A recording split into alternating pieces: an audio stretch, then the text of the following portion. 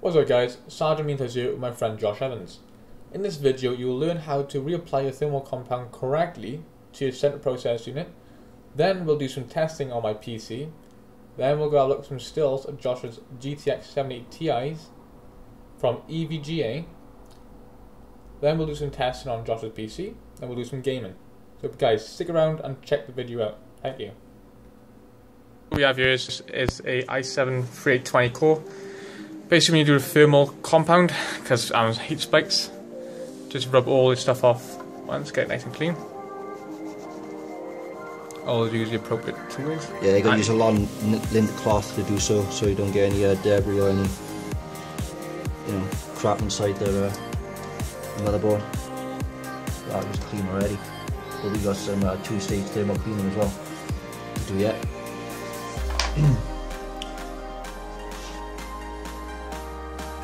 Basically, you clean it with this first, and then after it's clean and dry, you apply that to it and dry it off again, and that will make the metal extra clean and slippery for a better thermal contact. And we had a choice from two different compounds. We got Zalman Super Thermal Grease, or we got Arctic Silver, and Sergeant Amintez wants to use Arctic Silver, apparently. Yeah? Yep. Arctic Silver is the more denser thermal compound. It takes a while to go off, but it is better. You know, you're using good stuff because it is quite expensive. It's been bubbling a lot in there. As you can see, we got our knocked to our heat sink. What model number is this one? Sorry? I don't know, is it DH14 or DH12? I don't think it says on there, do it? No. It's a very good one. It's a twin cooling one. It has 12 pipes. 6 active in it. What's that? 6 active pipes and 12 altogether. Yeah. I see the thermal compound is definitely broken down. It's all dried up, terrible. All that overclocking. Yeah, pretty much.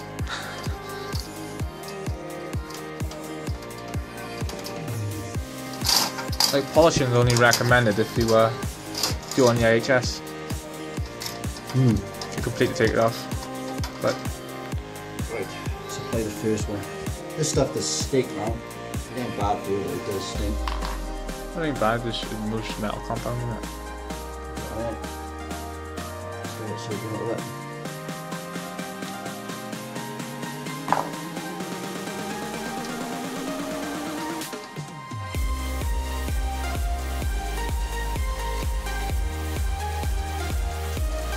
Buff out a little bit, let it dry off. There's a dry part of rag into this CPU.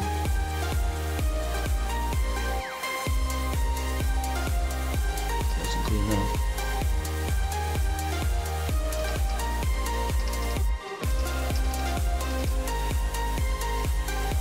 Right.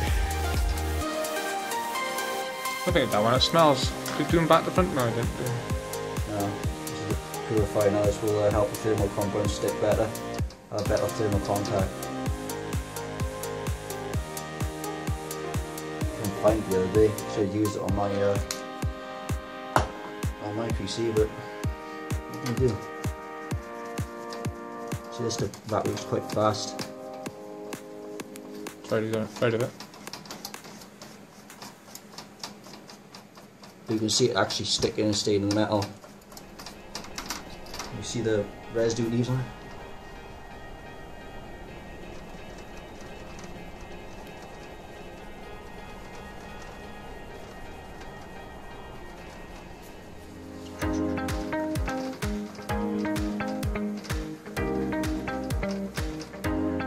Looks nice and clean. I'm gonna use all my Arctic Silver now on this big CPU. We're going to do a line method. I would say it started from there, down to there. I think it should be enough. What do you reckon? Just do an X. See? I would do an X then, or some sort of X.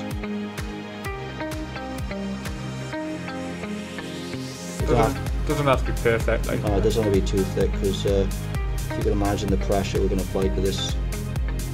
Come on. As long as it's there, it's there. The extra there on the edges. So it's Put a bit extra in the centre so you need a good spread in the centre. Here's our axe, and we'll just do a little bit in the heatsink as well. Not too much though, just do this stuff is hard work, you've got to spread this stuff now. It's too thick now.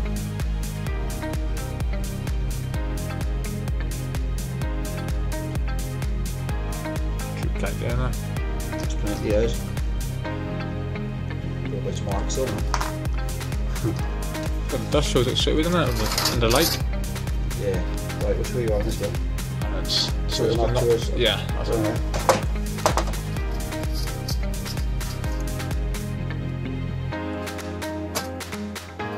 Just do a little crushing that. Lift the back up and see what kind of contact we got.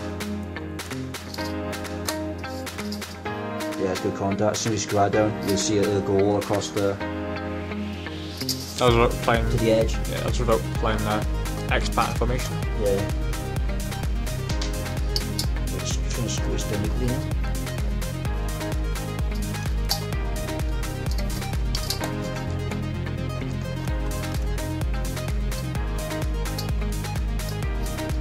I still think Noctude are the best air coolers on the market, to be honest. I had this cooler before you did, and it was, well, really good. Really happy with it. It's nice and solid massage. That was tight, isn't it? Yeah. We've done spikes between 70 and 15 on different cores, which shouldn't be happening. I think it's like dust between the sinks, to be honest. I think it's not going to affect it anyway. No, it looks like this, but it's just condensed dust. I'm going to give my spare water ones. I take these off right now. Still on? Yeah, I got it. It's hard work, this stuff is done. Would 3 be better or no? You can put 3 on if you want, but we haven't got another clip like that. After, Put one in the middle. Yeah, put one slight one in the centre if you want to. Yeah. And then like 2 on the edges. But do you need your case fans or no? I got plenty. So you want it blowing that way? Yeah, straight out. I did bring a 3 pin or 4 pin. If you want, let me show you. They're 3 pin. Yeah, it's just going to sit there nicely. That'll be nice now. Yeah. What do you for that? This should be a bit of a tape on one of the fans. Yeah, I got double side to use a lead bit of fun. Happy with that? Yep. Let's get going. Right. Go in that way. These things are quite weird. Yeah, I thought so. Looks like I have to take the rubber grommets out of these. No, do that. Do they go in there or no? Yes, the rubber grommets are quite thick, and I gotta go all the way through like that. See, you only got a little bit of gap there, look. Yeah. So I gotta remove these rubber grommets. They just I'm rubber. facing down like that, so I'll remove this one. I got one more 4. Which makes sense to me. So I'll do a pause the video now. I'll remove these grommets and then we'll show you. So then, we're putting the last fan in now. Change a bit of configuration. Yeah, we got different configuration. What we noticed on these fans, we could use these clips on these fans because the rubbers are too thick. These little grommets to go through them. It's just too thick, it won't go through. We decided to keep the other 2 ones in the fan in the centre and down to the back. Which is on there. So you tend through it last time they got 70 degrees at 4.8 gigahertz. Yeah. Put a lot of clean dust out of it, man. Alright. I'll be back. And I'm booting up, running 1 bench and 1 test. We have got a nice steady 67 Celsius at a 4.8 gigahertz overclock at 1.39 V-core, which is pretty impressive, isn't it? For air cool. Bloody hell, I did. Just a bit of compound. An extra fans. Yep. We come back now, see if we can push a bit more. A bit more. A bit of a base score there, so 4.95.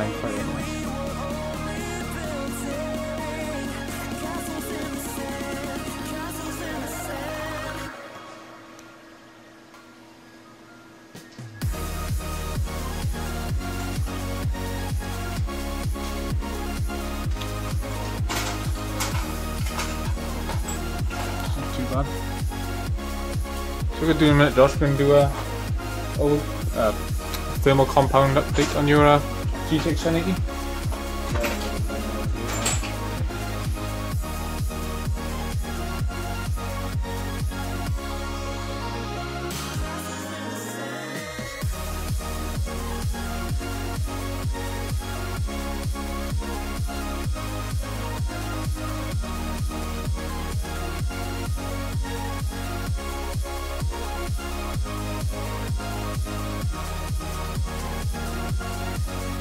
Alright guys, we're back with Josh Evans and Sergeant Montaz.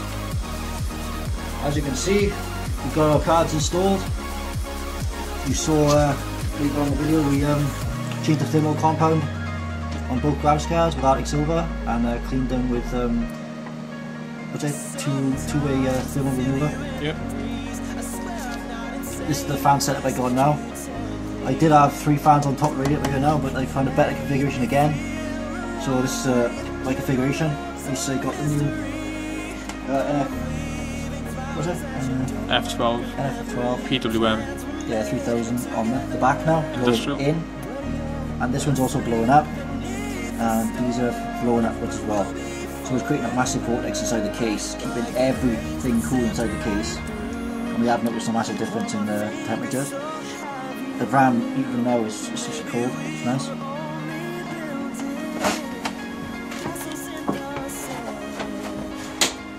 This is the fans that I went for after. We added the fans on top again. It did help a lot with the push coil configuration. I've added my Mark II fan from the front and I used the main corsair fans there.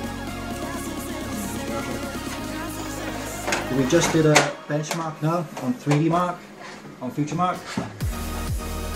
And our first result was 1709.90. You can see there.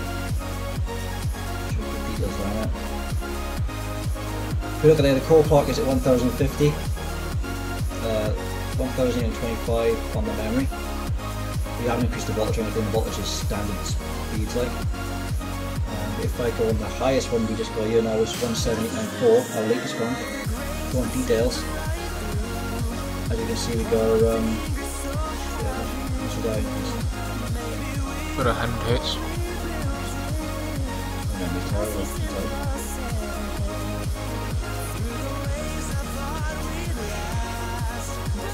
This is 110. Yeah, 110, so 160. So we increased the base clock by 60, only 60, and we managed to get an extra 500 points on the benchmark.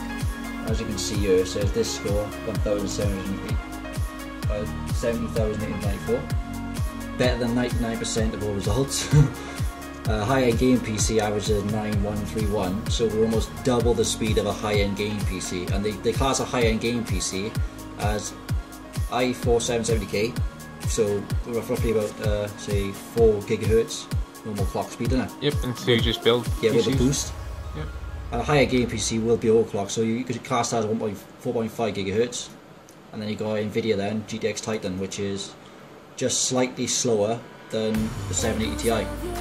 If you look at my spec, You're still looking at a £2,000 PC anyway. Yeah, for the high that's end. right. I got a GTX 780 Ti times 2, and then it's like 87 on the board. Gaming laptop, office PC. Yeah. There we go, there's our processor speed, 4751. Not too bad, temperature's reaching now 80 degrees maximum, and that's fully benched. That's not bad. On a benchmark like this, it's not very CPU demanding, but it does use the CPU. And again, you get around 60%, yeah. Not too bad.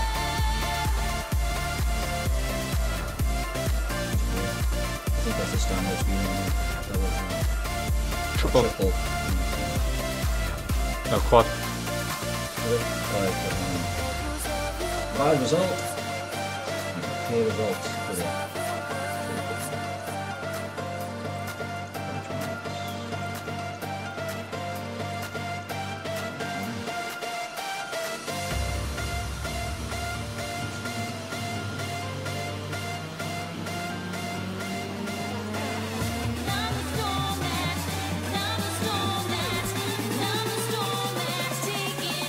show the temperature.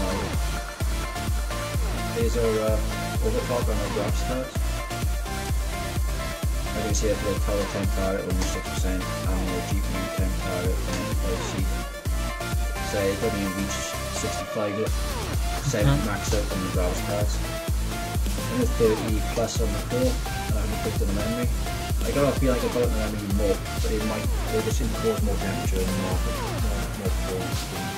Look at that, 2080C idle on the graphics cards, and that's with a 40% fan speed.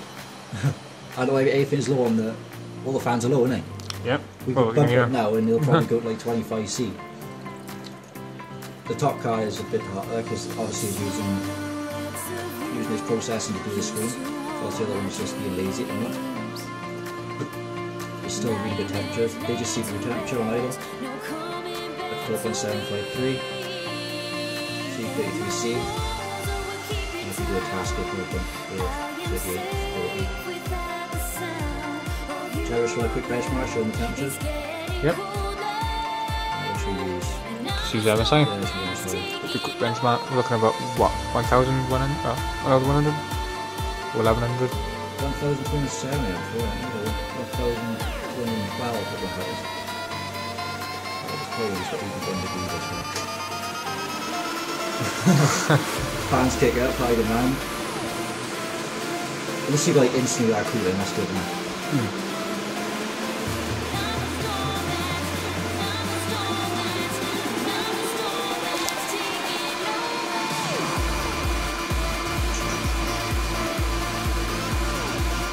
It's a very demanding benchmark. It's actually more accurate than LCCT. Yeah, really good.